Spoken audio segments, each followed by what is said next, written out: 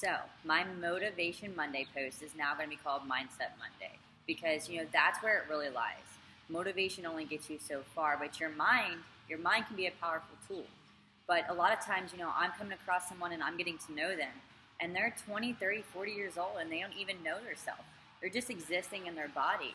And that's really sad because at that point, they're letting that untrained, weak mind, that empty mind, make every judgment call, guide every decision, and even determine their self-worth. And so most times people are stagnant. Nobody's doing anything.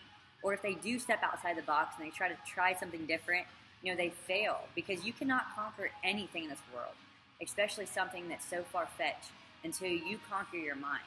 But I promise you, if you put it in your mind that you're worth it, that it's possible, and that you deserve it, anything's possible, and nothing in this world is going to stop you.